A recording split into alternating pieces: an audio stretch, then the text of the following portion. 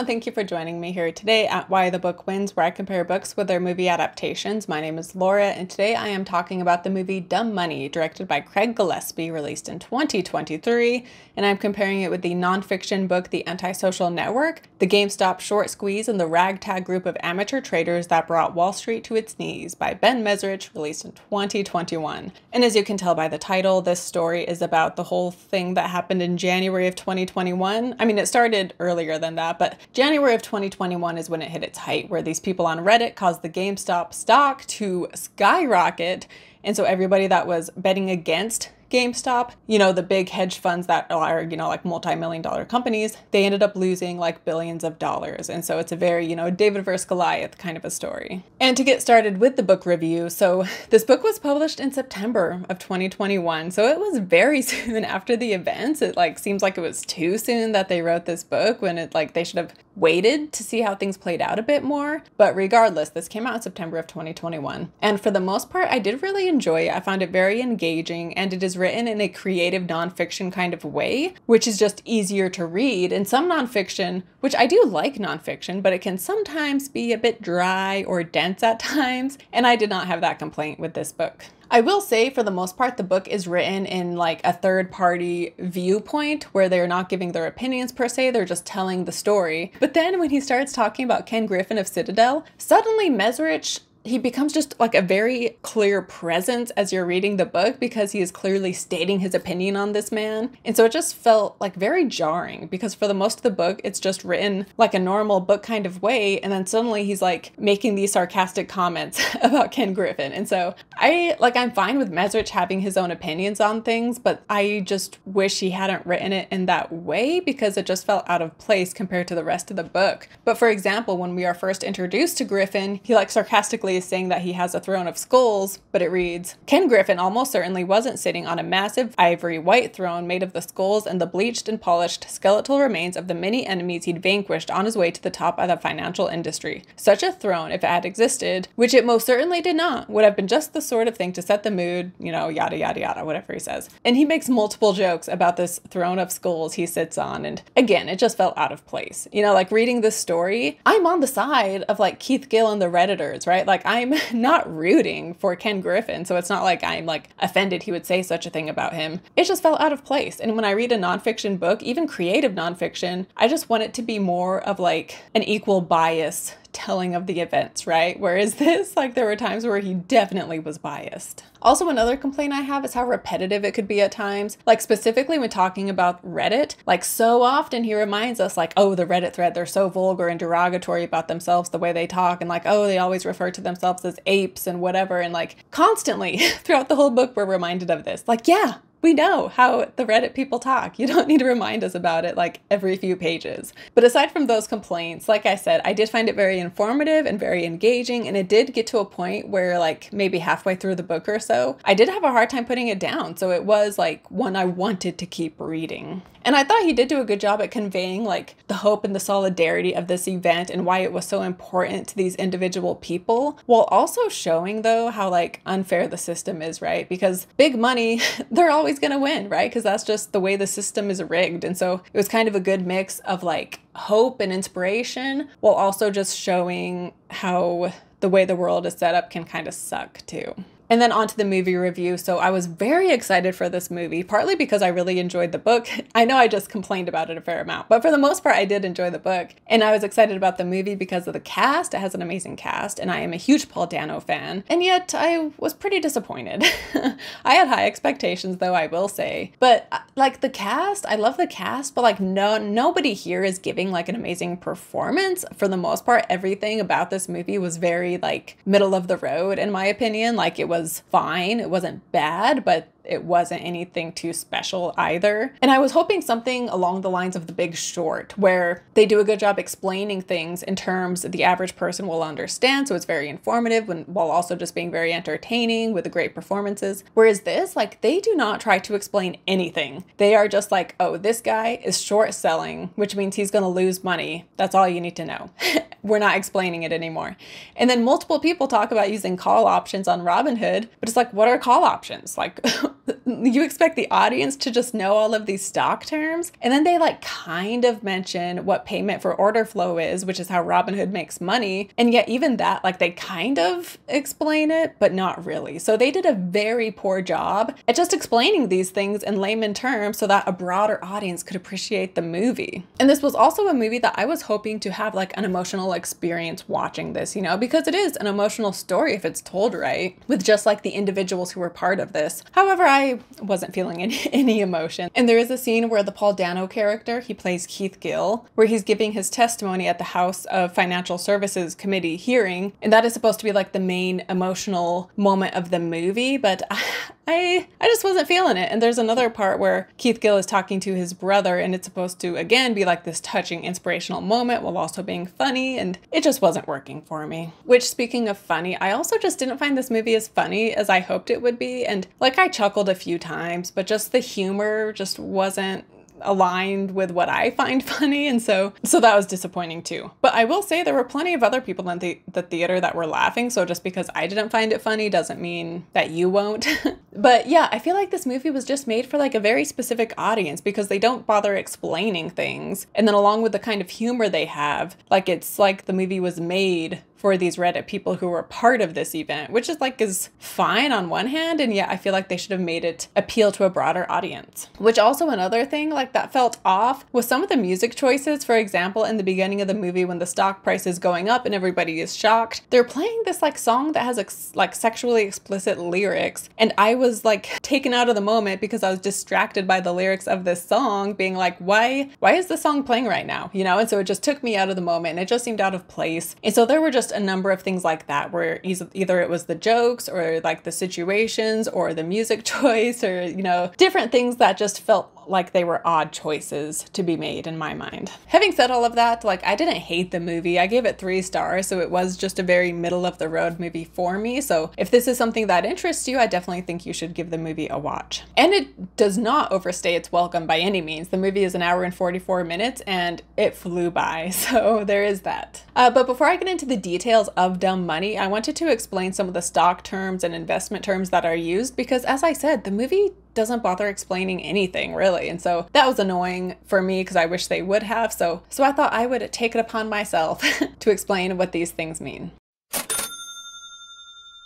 Beginning with short selling. So when an investor sees a stock for GameStop, let's say, if someone sees that the GameStop is selling at $2 a share and they think due to poor management and like an antiquated business model, they think that GameStop will just go down in price. They want to profit off of their failure, and so then they decide to short sell the stock, which means they find a stockbroker who will let them borrow stock at $2 a share, and they have a contract where the investor is going to borrow the stock, like 10 shares at $2 a share, and they agree that that person will sell it back to them within a certain time period for $2 a share, so they have to sell it back for the same amount they bought it for, plus they pay a fee. So the stockbroker who gives the stock to be borrowed, it's good for them because no matter what happens with the stock, they make money because they charge a fee. And so that's what's in it for them. And you might ask like, well, why aren't they just doing the short selling? And it's because short selling is very risky. So why take that risk when instead you can let someone else borrow your stocks and they take the risk and you still make a profit either way due to that fee that you're charging them. So anyway, so if you're the person doing the short selling, you borrow 10 shares at $2 a share, and then you sell those 10 shares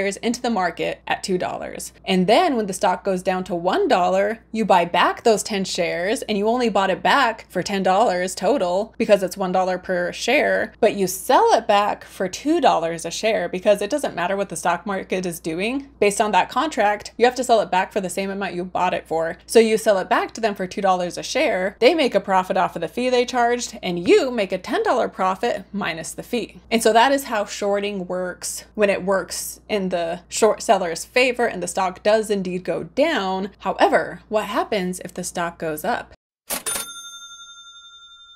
And that is where we come into what a short squeeze is. If you are shorting a large number of a certain stock, like that is just public knowledge. Anyone can be aware of that. So if people see that someone is shorting a certain stock, they can do a short squeeze, which is when they get a ton of people to buy the stock, raising the price, which then screws over the short seller because now the stock is rising, and so it's a short squeeze. And the person who's doing the short selling, as the stock price goes up, they have the tough decision of being like, do I buy it back now before it goes any higher, even though I'm losing money? Or do I wait it out and hope that it will go back down? But then that's risky because if you keep waiting, it could just keep going higher and higher. And so the losses can be infinite until you buy back the stocks.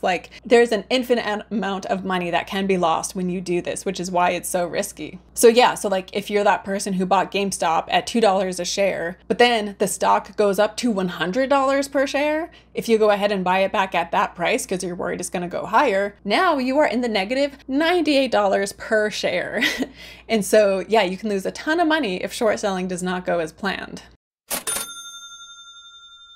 And then call options. Like I said, multiple characters talk about having call options through Robinhood, Robinhood being the investment app. And call options are just like a contract. So for a small fee, you are given the option to buy a stock at a certain price. So for example, if GameStop is selling at $12 a share, but you think it will be going up, then you can get a call option. And this call option, which is a contract, it gives you the option to buy a GameStop stock within the next month at $14, regardless of what happens, you can buy it at $14. So if within the month stock goes up to $20 a share, you can use that call option and buy the stock at $14. Even though it's selling for $20, you can buy it at $14. And then if you sell it right away, you make an instant profit, or you can just hold on to it. And so like I said, you pay a fee in order to get a call option. And if you don't use your call option, that's fine. You're just out the fee that you paid. And so it's not like an infinite loss. The way it is with short selling, it's just you only lose the fee that you paid in order to have the option to begin with. And then the movie briefly mentions a pump and dump, which is kind of self-explanatory, but basically it's when a certain group who is in the know, they buy up a certain stock and really pump it up and get the price up. And when other people see this stock is on the rise, other outsiders start buying up this stock and it gets pumped up even more. And then the inside group who started this pump, they sell all their stocks and they make a huge profit. Meanwhile, the people who were the outsiders who just kind of unknowingly joined in, now they are left with a losing stock. Because now that main group, they pump and dumped where they raise the stock up only to sell it all. And so if you don't have that inside scoop and know when to sell, then you are left either losing money or just not making as much as you could have. And then bull and bear, this you can kind of, again, get from context, but if someone is feeling bullish about a stock, it means they think it's on the rise and it's going to do good. And that term is also used for the stock market as a whole. A bull stock market is a stock market that is just going up, whereas a bear market is a market that is going down. And then payment for order flow. So people question how Robinhood made its money because you can be a user and it is apparently free to invest. But as people should know, when it comes to any service that is apparently free, the reason it's free is because you who are using the service, you are the product. Social media, the reason social media is free is because these companies are taking your information and selling it to other companies. You should always be wary of a service that is free because that means you are the product, and same with Robinhood. So they give their stock orders when you buy a stock or sell a stock, they give it to a third party who processes that sale. And that is called payment for order flow. And Citadel was the main company they used for this. And to quote the book, they say, Robinhood bundled up and sold their users' trades to market makers, giant financial firms, primarily Citadel, who could nearly instantly analyze the trading flow and profit by taking tiny slivers out of the spreads between bids and asks. Because Robinhood's main users were amateurs who made risky trades and more gravitated toward more leveraged and even riskier plays such as options, Robinhood could command a premium from the market makers whose profits went even higher than the more volatile and trading flow. And so Robinhood, it seems like it's like an app for the people, but really they're not catering to the people. They're still helping out these huge big money companies such as Citadel at the end of the day because they're giving the information and they're also giving stock prices that benefit Citadel the most, not benefit the people. They want to help benefit Citadel and the other companies that help them. And then the last one is clearing. So like I just said, when you buy and sell on Robinhood, it seems instant, but it's not. It actually takes like 2 days for the order to process. And while this order is processing, like every day, the Robinhood clearinghouse people, they get a call being like, you need to front this amount of money because this is the activity you got in the last day. So you need to cover this cost until these sales go through. And so that's what clearing is, which will come into play later. And so the more activity, the more buying that's happening, the higher that number is that Robinhood has to front in order to get these sales to clear. So I hope that made sense. I am by no means an expert on this. So this is just based on my own Robinhood usage knowledge and my spouse's knowledge. And from reading this book, that is just my take on what these things mean. But from here on out, I will be getting into the details of the plot, which means there will be spoilers for book and movie. So beginning with Keith Gill, aka Roaring Kitty. So Keith Gill is just your average Joe who has an interest in stocks, and he thinks GameStop in 2019, he thinks that it is undervalued, and it is public knowledge that the hedge fund Melvin Capital is shorting the stock. And so Gill, he ends up investing $53,000 into it, and he shares his investment ideas on why he thinks GameStop is undervalued. He shares it on Reddit under the thread Wall Street Bets, as well as his YouTube channel, which is called Roaring Kitty. And for the most part, people think he's insane that he has put so much money into GameStop. And in the movie, in real life, he was married and had one daughter at the time, and he was renting the house he lived in, so he was very much, you know, just your average person, like I said. And he was a track star back in the day, and in the movie, this is more of a thing because we constantly see him running. But regardless, in the movie, we see him interact with his parents and his brother, and we find out that his sister had died in the summer of 2020. And in real life, this is the case where his sister passed away in 2020, and he did have a brother. However, in the book, like, we don't hear anything about his extended family. It's just like his wife. And so the brother is a huge part of the movie. Like I said, he's played by Pete Davidson. But yeah, in the book, he like wasn't a character at all. And then in real life, as we see in the movie as well, Keith Gill was fired from his job at MassMutual because of this online persona that he had. And they were also sued $4 million because they were not aware of what he was saying online, even though, like, why should they be aware of what he's saying online? And it's not like he represents MassMutual, because in YouTube and on Reddit, he never talked about where he worked. And also, like, why is it on them to know what their employees do in their downtime, right? So I feel like, one, he shouldn't have been fired for that, and two, like, they shouldn't have been sued for not knowing what one of their employees was doing, because of course they wouldn't. Why would they? And granted, they wouldn't have known had he not become so famous, but that whole thing I thought was unfair. Like, it's not their fault. And they also shouldn't have fired him for it. So just the way that all was handled seemed very unfair. And yeah, Keith Gill stopped posting in April of 2021. So since then, he has like left the public eye. But as of that time, he was still invested in GameStop. So he like sincerely just fell in love with that stock, and he believed in it, and he just liked the stock, as he says. And so yeah, as of 2021, April 2021, he was still holding. But at the height, when GameStop, the stock went up to nearly like 500, I think, per share, he had made 53 million, but then he didn't cash out. So then it ended up going down. Which, to talk about, you know, the GameStop rise, the movie makes it seem like Keith Gill was the whole reason GameStop did so well, and he was like really leading the charge. And yes, he was leading the charge, but in real life, it certainly wasn't all just because of him. Like, in fact, in real life, Michael Burry, who is the same guy who like foresaw the 2008 market crash, and he is played by Christian Bale in The Big Short. So the real guy, Michael Burry, he invested in GameStop. And so he bought like 3% of GameStop's available stock, which is a huge amount. And in the book, we read that Burry's buy didn't just bolster the stock price, it galvanized a portion of the community on the Wall Street Bets board, or at least warmed them to the idea that Keith might not be entirely crazy. And then on top of that, this other like near billionaire named Ryan Cohen, he bought 76 million shares.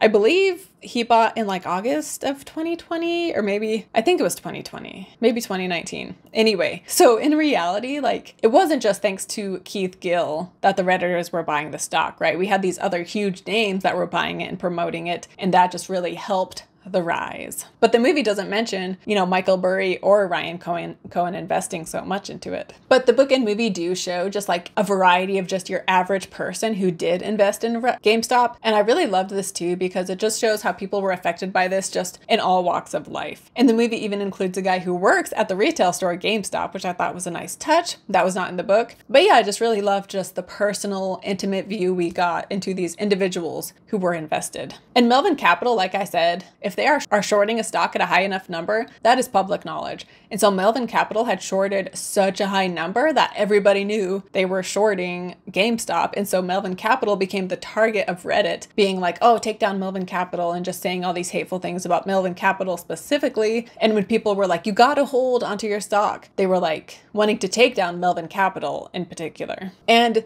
in January 2021, when the stock was rising, Melvin Capital did lose billions of dollars. But with so much activity happening on Robinhood, because so many people were buying up GameStop, the clearinghouse, they got a call saying that they needed to front $3 billion because of all the activity that was happening. It was like over $3 billion. And usually the amount they need to provide to like cover the cost, it's in like the hundreds of millions, but it's like never in the billions. And so when this happens, obviously the Robinhood people are kind of like, oh my gosh, like scattering. And they're able to cover the cost ultimately. However, because of this, they say it's because of this, they end up pausing the ability to buy GameStop. And so people are trying to buy it and they're unable to. Like big time investors, they can still do whatever they want. But retail investors, meaning like just the average Joe who is using Robinhood, they are the ones that are stopped from buying. They can sell, they just can't buy. And then at the same time that you could no longer buy GameStop on Robinhood, the Wall Street Bets Reddit board was also shut down. And they claimed that they had shut it down because of the hateful and inappropriate comments. But as Keith Gill's wife says in the movie, she's like, but that's always been there. Meaning Reddit has always been that way. So why are they now using that as an excuse, right? It is. And it was quite the coincidence that it happened the same time as Robinhood had limited the buying. And so even though these are coincidences, as the book reads, why did coincidences always seem to benefit the people in power? And eventually, Wall Street Bets comes back up and eventually you can buy GameStop once again. But because people couldn't communicate through Wall Street Bets, like that is what was keeping people motivated to hold, right? Like they did not want to do a pump and dump. They weren't just trying to rise the stock so that they could sell it. They were wanting to hold on to it and make a statement and make these big money Wall Street people pay the price, And what was keeping them holding, even when they had made a profit of like hundreds of thousands of dollars, they still refused to sell because of the sense of solidarity, when they would go on the Wall Street Bets board and they felt like they were part of something and they were communicating. And so by shutting down their way of communication, by the time Wall Street Bets came up and Robinhood you could buy again, people had already started to sell and the price was coming down. And yeah, something I thought that the book wrote about really well was just how like the little guys can never really win. Because yes, Melvin Capital lost billions, but ultimately Citadel came in and invested billions of dollars into Citadel to help keep them afloat. And Citadel also worked for Robinhood, like I said. So obviously the shutdown with Robinhood was very suspicious, and Robinhood claims that it was just the clearing cost and they just couldn't afford to have another, multi-billion-dollar clearing cost, but it's all kind of suspicious. But a line from the book I wanted to share reads, "The rules weren't there to protect the people. They were there to protect the system. The Reddit crowd took that to mean that the only way to win was to try to tear that system down. What they didn't realize was that there was a simpler path to victory. You didn't tear the system down. You became the system. And once you were the system, the rules were there to protect you." And in the book, we have there's like two characters in particular who bought the stock, who were, on Reddit, and they bought the stock and they want to keep holding, but each of them have someone in their life that is trying to convince them to sell. And one of these people, they are two brothers who were in college, and one brother bought the stock and he doesn't want to sell because he's like, no, like we're making a stand. But the other brother tells him, you're going to lose every penny of it. Because, and I mean this in the nicest way, you guys on this board are a bunch of losers, and the guys you're up against are sharks. They win. That's what they do. You're up right now, but you'll hold all the way back down. And then there's another great line that reads, "It was perhaps the most difficult part of investing, knowing when to accept that you'd won." And the idea to like keep holding is admirable in its way, especially if you're someone like Gill who just really does believe in the stock. But if you're wanting to hold on in order to like make a stand and to prove something to Wall Street, ultimately, like, you're just going to end up losing it all because, like, Wall Street and the big money, Melvin Capital, Citadel, like, they're going to win in the end, And so if you just keep holding in order to make a stand, ultimately, you are just going to lose even more. And what kind of a statement is that, right? And as someone who, like, has spent time in casinos in the past, and let's be honest, the stock market is just gambling, right? Like it's just a different type of gambling. But yeah, like you might have this idea of like, oh, like I'm going to show the casino or I'm going to show Wall Street. But everybody knows that the house wins. Wall Street wins. There is no getting back at them. So instead, once you are up, realize that you have won and cash out, go home, take your winnings and just be happy, right? Because the house always wins. The system is built for these rich people. And so again, it might be admirable to be like, I'm going to show them, but really you're not making as much a difference as you think. And obviously that's kind of going against what this whole story is saying, right? Because these people on Reddit did make a difference, but in the long run, the people who just stayed holding, it doesn't matter. They might have been up millions of dollars, but if they stayed holding, they just lost it all. And then what was even the point, you know? And the America Ferrera character, she is still holding by the end of the movie, whereas in the book, her counterpart had sold, but she didn't sell right away, like at the height. And so she did end up losing like a fair amount of money. And so because she didn't sell at its height, she's talking to a coworker and she's saying how like she's such an idiot. And the coworker says, I don't think you're an idiot. I think you wanted to believe, and I'm proud of you for that. His words hit her harder than she'd expected. They were talking about GameStop, a stupid video game company. And I like this part too because it shows just how much this meant to the retail investors, right? To the normal people who were investing in this, and just it gave them something to be part of and something to believe in. And the stock market is supposed to be very logical, right? Like short selling a stock, that's just a very logical way of thinking about things. And yet these Reddit people, like they weren't using logic, it was so much emotion, right? And with GameStop too, like so much nostalgia with GameStop. And so because it was so emotionally driven, there was no logic behind it, and that is why it was just so insane. And the big money stock market people were just like so unprepared and couldn't believe what was happening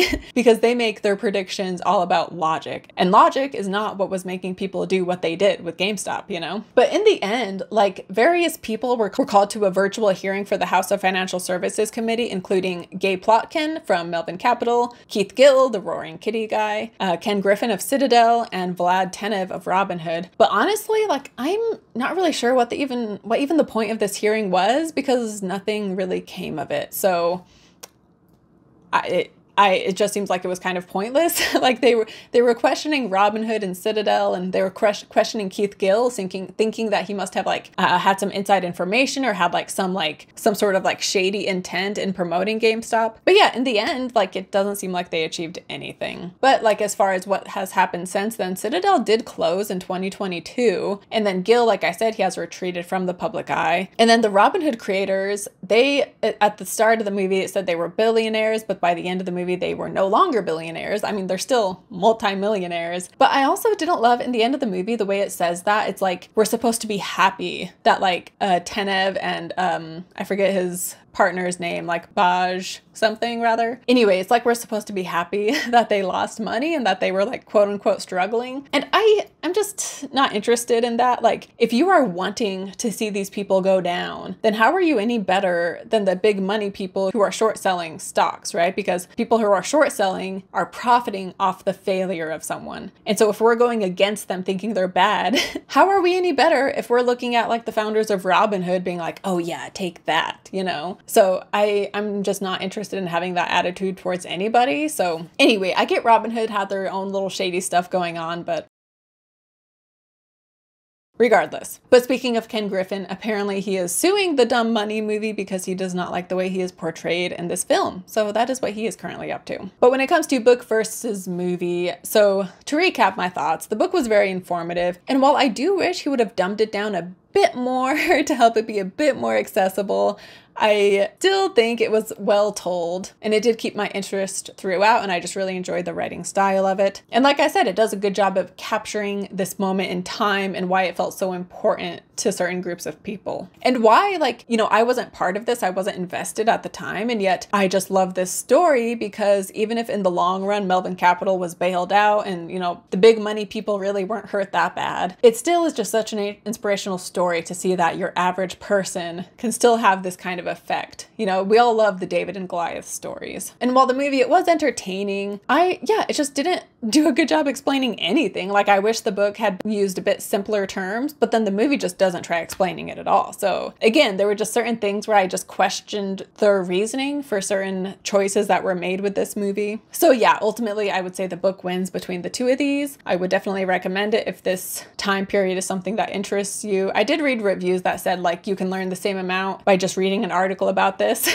which could be true to some extent. So if you really want to dive in, then you could read the book. Otherwise, you could just read an article, I guess. But also at the end of the movie, they act like, oh, like, you know, Citadel and whatever, they might all be doing fine. But this changed Wall Street because now Wall Street people have to pay attention to what retail traders are doing and whatever. But it's like, this happened like 2 years ago. How can you be saying that they have changed Wall Street? Like, it's too soon to claim that they've made some big change to Wall Street, you know? And in some ways, like, I don't like that the movie was going for that message to be like, they changed everything. Because I wanted a story not about a group of people that changed everything. Because honestly, that's not what happened, right? Instead, I just wanted something more personal and intimate about how this affected individuals and again, why it meant so much to them. And like I said with how it was in the book, how different people had this realization of being like, you know, why am I still holding, right? Like, am I just going to end up being a bigger loser if I just keep holding this? Like, what point am I trying to make, you know, if I cash out now? You know, realizing when you've won is such an important part of gambling and the stock market. So realize you've won and just cash out. And so, yeah, I didn't think the movie conveyed that kind of message at all. And they were going for like, wow, like they changed everything. When really, like, did they though? I think changes were made on an individual level, but not on this huge level that the movie sort of tried to imply. But yeah, so that wraps up my thoughts on Dumb Money. So share your thoughts on this whole thing down in the comments, what you thought of the movie, your experience with this in real life. If you were one of the investors, I would love to hear your story about it. And then if these like nonfiction stories interest you, I recently covered Blackberry, which was a nonfiction movie that I absolutely loved. I would highly recommend that movie. And after you've watched this movie, you should check out my book versus movie episode that I did for it. So that was a great one to cover. Love that movie so much. And yeah, if you guys have not subscribed or liked this video yet, make sure you do that. And thank you so much for your support. And I will see you next time. Bye.